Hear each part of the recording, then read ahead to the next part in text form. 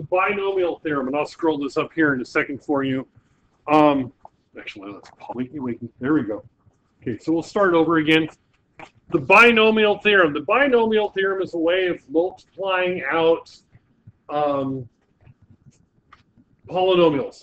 Okay, so if I have a binomial raised to a certain power, like x plus 2 squared, 3x minus 5 cubed, x plus 2 to the 5th power. The binomial theorem lets me do that without multiplying it out several times. It gives me a shortcut for foiling out a binomial, okay, using Pascal's triangle. So let me go ahead and bring this up. This is Pascal's triangle. Okay, there's a pattern. You should see that pattern. You need to fill in the parts of the pattern that aren't there. Okay. There are lots of uses for Pascal's triangle. This is the only one we're going to talk about in here. But if you want to go research something that's kind of interesting, this is one of those things. I've seen posters where they have all kinds of stuff. The numbers have patterns to them. There's all kinds of interesting things that comes out of Pascal's triangle. We use it for one thing. Named after Blaise Pascal, the mathematician that came up with this, who was also one of the first people to program a computer. In fact, he programmed computers before electricity existed. No, what he came up with is the idea of in the future there will be a machine. A machine will be a series of on-off switches, which is what a computer is, and it will be run by logic. And this is how they will work. And he described how computers work. And he came up with what we would call now a pseudocode, which is basically the logic code that drives computers. Now, it's not the actual computer language. He didn't come up with that, although there is a computer language, Pascal, that was named after him. That was one of the earlier computer languages used mostly in the 80s, but in the 90s a little bit too. I've actually programmed in it because I took that class rather than Fortran because, oh, Fortran was a pain in the butt. It was good for science. Man, it was nasty to program with. Pascal was a walk in the park to program with, and I had to do one of the two. Okay, and it's a dead language now as far as computer programming goes, but Pascal was one. But he actually came up with the ideas. It'll be a bunch of if-then statements, and it will run by logic. Before electricity existed, he described what the modern-day computer is and how they would operate. Think about that. 1700s. This is before electricity was anything like what we have now. It wasn't like, you know, nobody had it in their houses. Nobody had any. Electrical machines did not exist. It was just, yeah. He just figured it out. Hey, they're going to have this. In the future, I see that there's going to be a machine that'll work this way. And they actually built computers that just you flick toggles instead. They were mechanical things. Eventually, they became computers that we know driven by electrical switches. It's kind of cool when you think about it. Okay, so when kids say, "Oh, I hate math, but I want to do computers," that's why I bang my head against the wall. They just don't get it because computers are math in almost its purest form. Okay. So if you look, it's very easy to see the pattern. Start with 1, 1, and 1. It's all ones down the edges. To get the number down below it, you add the 2 above. 1 plus 1 is 2. 1 plus 2 is 3. 3 plus 3 is 6, and so on to get the numbers down below. So you have to have that triangle fill in. I finished off what should be there that you need. Okay. Now, how we are going to use this is to expand polynomials. The idea is,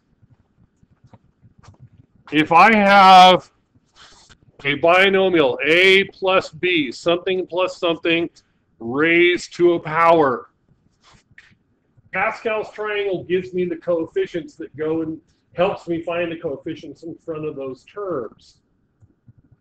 So to the 0 power 1, it's just 1, because anything to the 0 power is 1. But if I take a times b to the first power, so a plus b to the first power, get it? First power? That's 1a plus 1b. If I take a plus b and square it, I get a squared, ab, b squared. third row would be to the, sorry, the fourth row down would be the third power. A plus b to the third power. 1a cubed, 3a squared b, 3ab squared, 1b cubed. I take whatever a is and I cube it. Multiply that times 1. That's my first term. My second term is a squared, whatever a is, times b times 3. The third term in my polynomial is a times b squared times 3. The last term would be b cubed times 1. Now, notice something that's going on with the powers. Okay, in the first power row, it's a to the first, b to the first. Second power row, a to the second, a to the first. Third power row, a cubed, a squared, a to the first. Fourth power row is going to have a to the fourth, a cubed, a squared, a. And then I start on this end with my b's, and I have descending powers to go with it.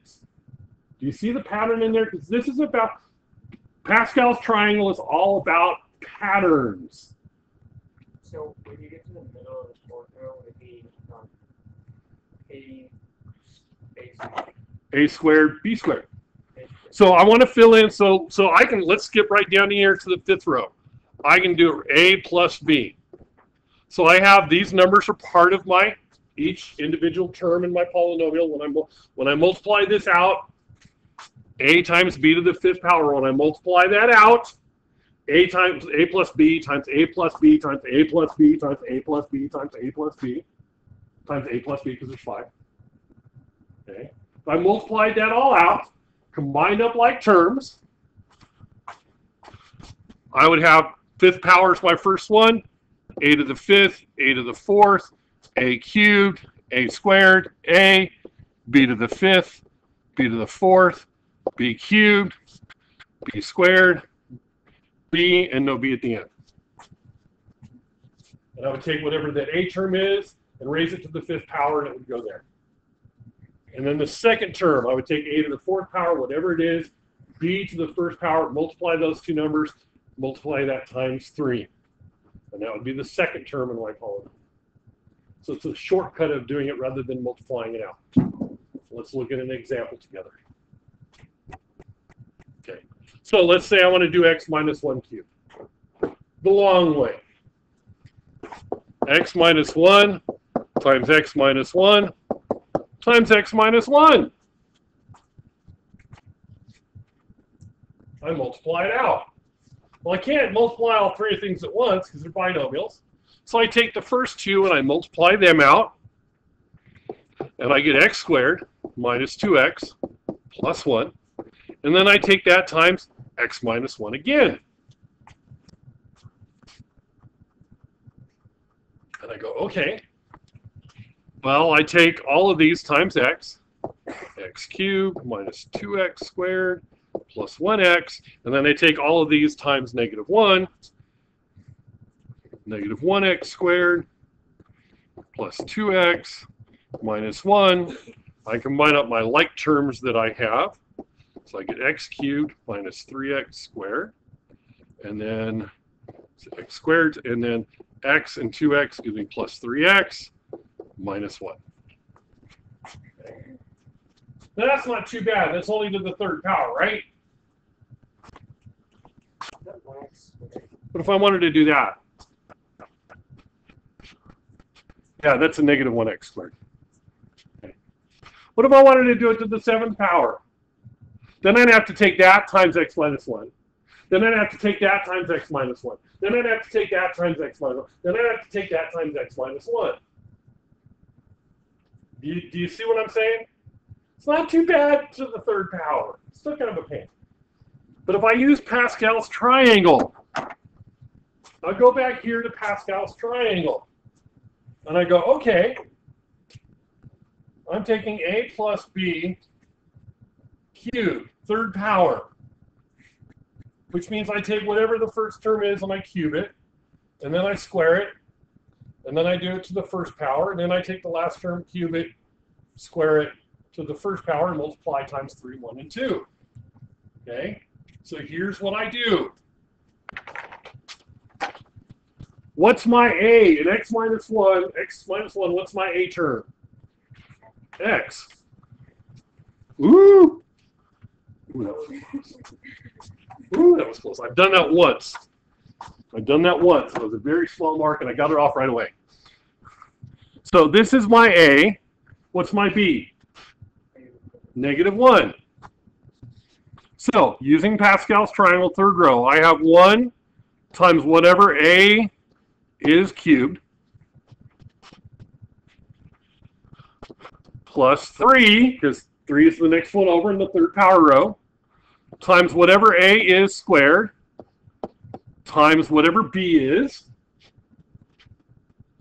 okay, plus 3 times whatever a is, which is x, times whatever b is squared, plus 1 times whatever b is cubed.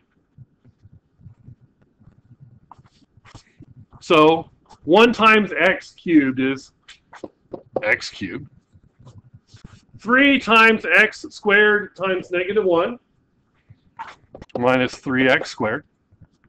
3 times x times -1 squared. What's -1 squared? 1. So 3 times x times 1 plus 3x plus 1 times -1 cubed. -1 cubed is -1 minus 1. And looky, looky. Same thing. Now, to the third power, this is actually probably easier. Okay? But if I'm like going to the 7th power, oh, no, I'm using Pascal's triangle in a heartbeat.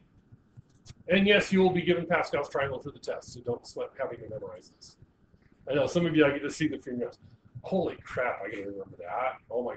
But really, how hard is, if you can do this and figure out the pattern, it's really not that hard to take a second and write it down before the test. But I will have it available for the test. I'm not going to do that to you. Okay? Yes. After the -1x squared, we're stuck with it. 3 or is it? Now I'm going to FOIL out. This? No, I'm going to FOIL out one. Yes. 2x. 1x, 2x. Gives you 3 x's.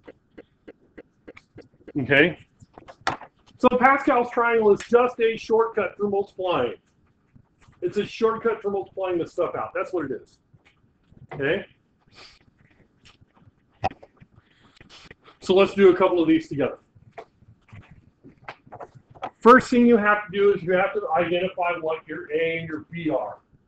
Okay? So I have A is M and B equals 3.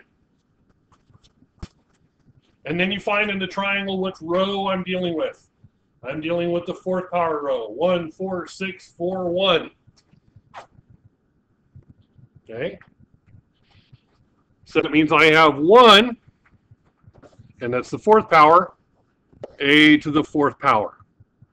Plus, and then it's 4 times m cubed, and then I start adding in whatever my b is and start raising its powers up.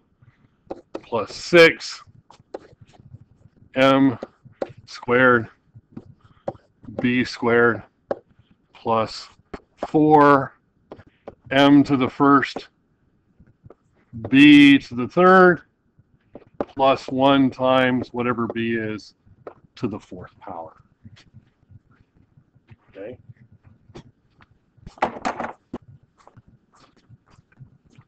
Follow the pattern. Whatever the first term is. What's my power that I'm raising it to? 4th power. So I go to my 4th power row. I'm going to start, whatever that first term is, 4th power, 3rd power, 2nd power, 1st power. That's what I have down here. M, my first term is M. M to the 4th power, M to the 3rd power, M to the 2nd power, M to the 1st power. 4, 3, 2, 1. Why is it 4, 3, 2, 1? Because I start with 4, because that's the power I'm doing. And then my B's work in the exact opposite direction. 4, 3, 2, 1. Why do I end with 4th power on B? Because the whole thing's to the 4th power. And then you have to take every one of those terms times these numbers here. And now you do the arithmetic to simplify it out. So I have 1 times m to the 4th. What's 1 times m to the 4th? M to the 4th. Because this is not my final answer. This is just using the formula to set it up. M to the 4th. Now the next term, 4 times m cubed times 3. Well, 4 times 3 is 12. So I have 12m cubed. Okay. 6 times m squared times 3 squared. 3 squared is 9. 9 times 6 is 54 m squared. Plus 4 times 3 cubed. 3 cubed is 27. 4 times 27 is 100, and then 4 times 2 is 108. And if you're not sure and can't figure it out in your head, you got a calculator. Use it. Use your calculators.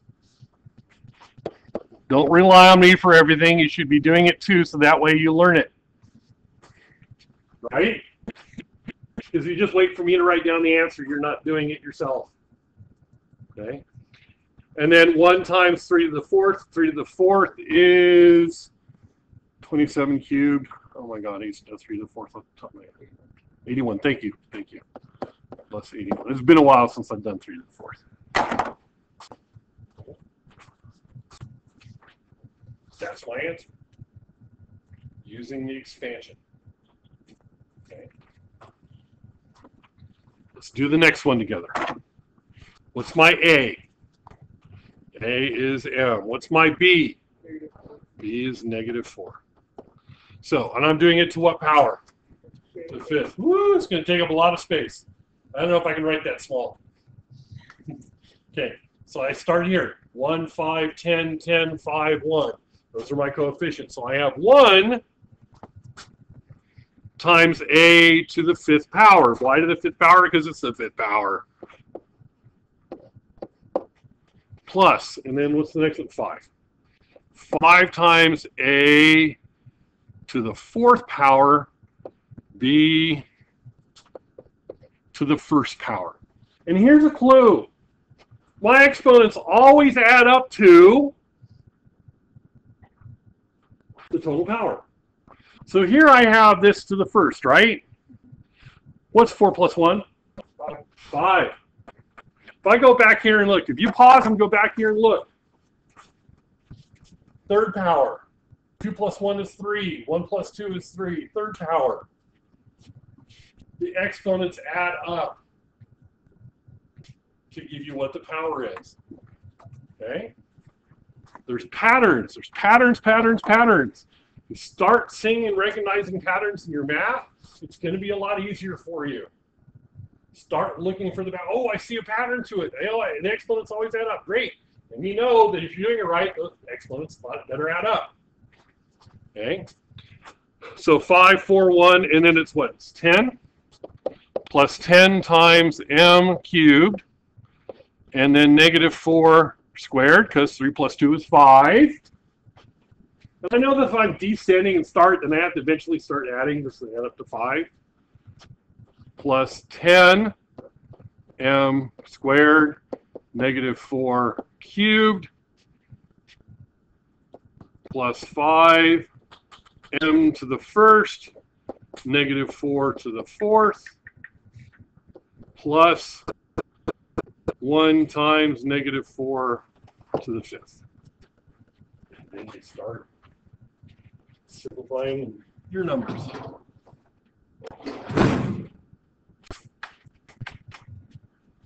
Okay, 4 to the 5th power is a big number. I'm using my calculator. M to the 5th plus -4 times 5, that's easy. So that should actually be -20 m to the 4th. -4 squared, that's 16. 16 times 10 plus 160 m cubed. -4 cubed, that's -64 times 10 negative 640 m squared plus 4 to the 4th power is 256. 256 times 5 is 1280. 1280 m. And then 4 to the 5th power is 1024. 1024. Okay. Would you rather do m minus 4 times n minus 4 and take that times m minus 4 and take that times m minus 4 and take that times m minus 4 and then get that? No, pain in the butt. You can do it, but it's a pain in the butt. Okay, this actually works easier. Once you recognize the pattern, it's not that hard. Okay, is there a 4th one down here? Or is there only 3? Oh. Okay, now it gets a little more difficult. I know what you're thinking. Really? It gets harder? 3y minus 2 cubed. Thank God it's only cubed. What's my A? 3y. What's my B? Negative 2. So I start using the pattern. Third power. 1, 3, 3, 1.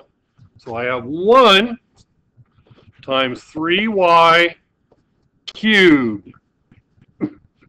First term cubed. Okay. Plus 3 times 3y squared times negative 2 to the first. Right? To the first. Because the exponents have to add up to 3. So I'm doing the third power row. Plus 3 times 3y to the first times negative 2 squared plus 1 times negative 2 cubed.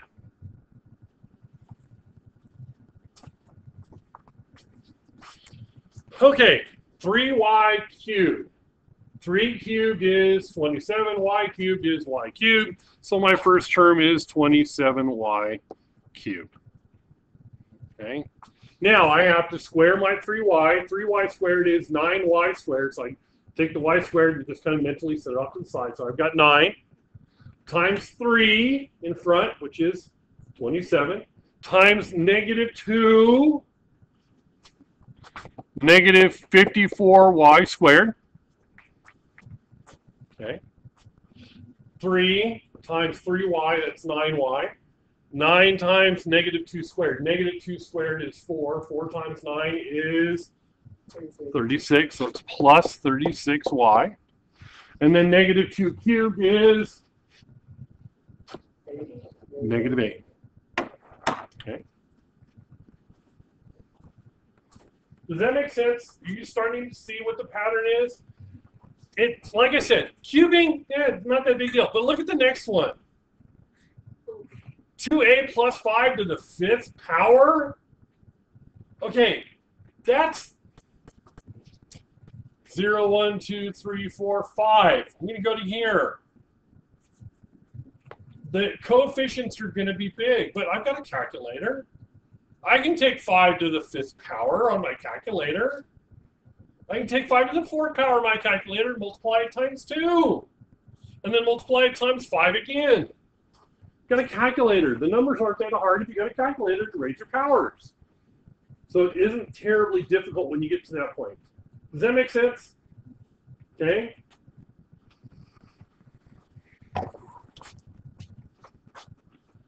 I want you to do those 3. Do those 3. Okay. Actually, for time constraints, for current kind of time constraints where we're at now, I want you to do this one and do this one. Do those 2. Okay. Kind of, we'll see how time goes because we do have one more thing we need to finish up on this. Okay. So we're doing the 4th row, so it's 1, 4, 6, 1, 4, 6, 4, 1.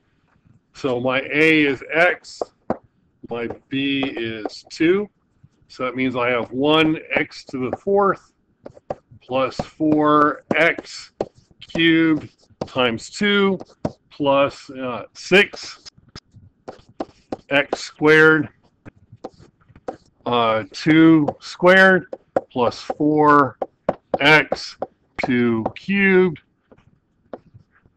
plus 1 times 2 to the 4th. And then I simplify.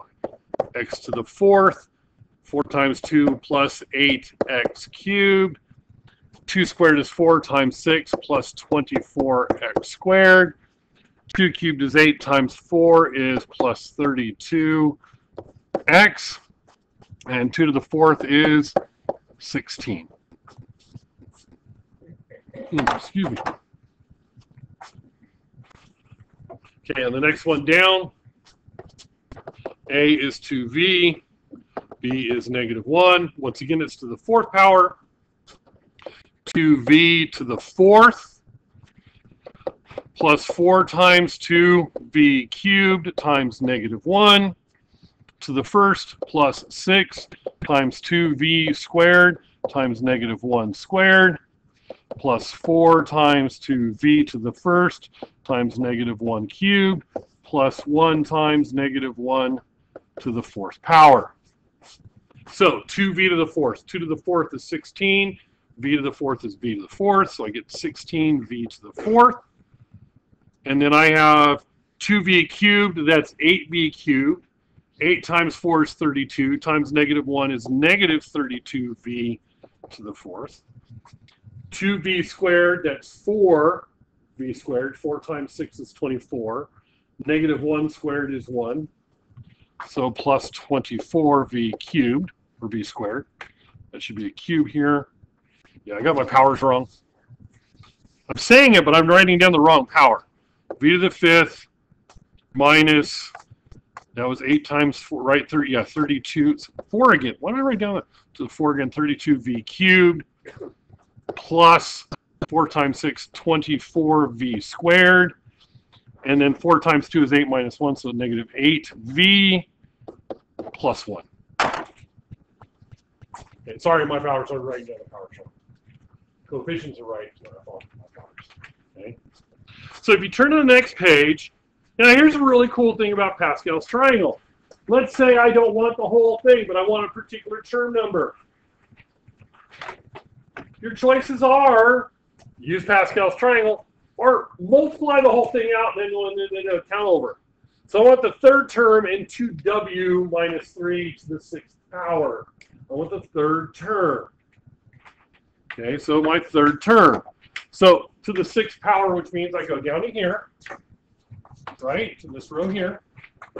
1, 2, 3, third term. Means that I start with 15. And then I take my A to a power and B to a power. What's my A? 2W. What's my B?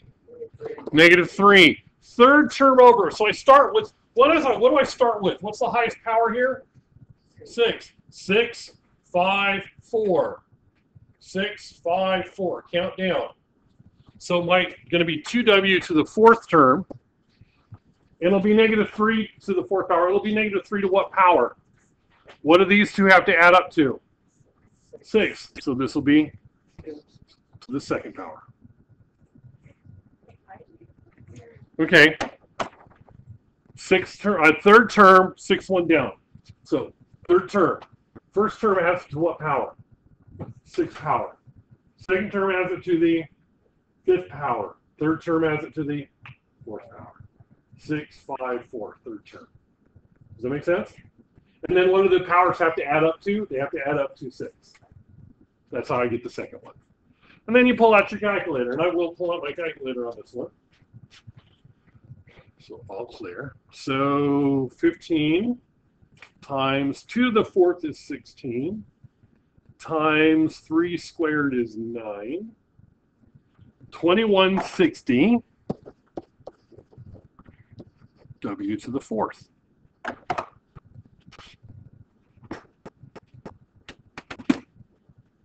That is the third term in the big long polynomial. So I want to find the 5th term in x minus 4 to the 7th. So I go to the 7th power row, which is the bottom one down here. And I want the 5th term, right? 1, 2, 3, 4, 5. 35. Yeah, 35. So I have 35. X, because X is my A. B is -4, and I need to find the powers to them. So I start out 7th power, and I want to go to what? The 5th? 5th power, 5th term, right? 7, 6, 5, 4, 3. See how I did that? I start with 7th power, and I count up 5. 7, count down from 7 to the 5th term. 7, 6, 5, 4, 3. 3rd power on my 5th term. If that's the 3rd power, what does the other one have to be? The 4th power, because they have to add up to 7.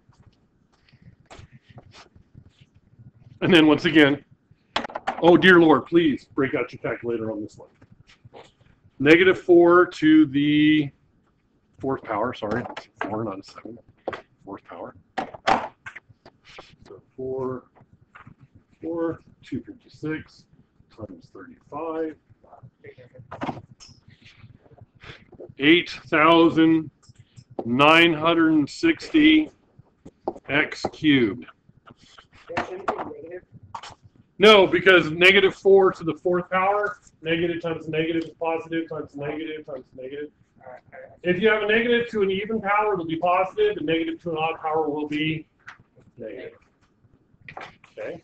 Yes?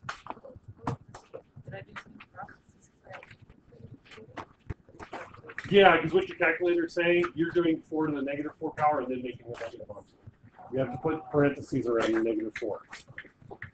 Does that make sense? So before you go running off, do the top one. On the now you try, do the top one. Before you go running off, you got, hey, I still got you for 3 more minutes before the bell rings, and you're not dismissed till I see you can go. You got 3 minutes, do that problem. Just the first one. I'm not making you do both. Do the first one.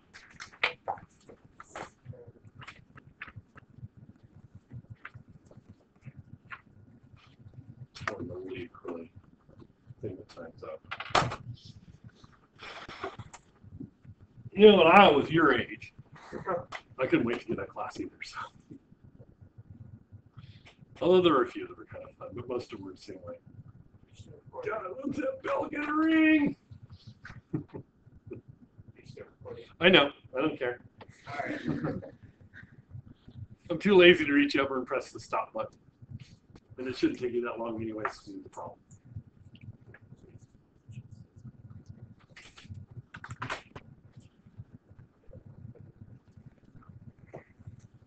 Yeah, that clock is slow.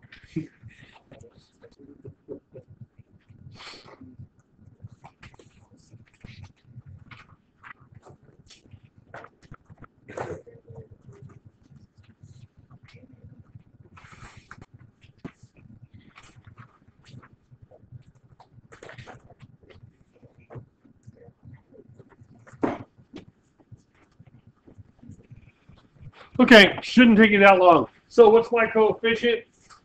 4th term, 5th row, 1, 2, 3, 4, 5. So it's 5. So I get 5 times my A to what power? That would end up being to the 1st power, right? 5, 4th term in a 5, 4, 3, 2, 2nd power, right? Yeah, 4th term. So, what?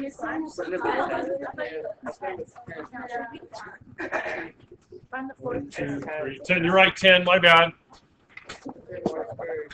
So it's 10 y squared -2 cubed. -2 cubed is -8 times 10, so you get -80 y squared. Okay, I do expect the rest of these problems to be finished when your notebacks are collected next week when you take the test. Good.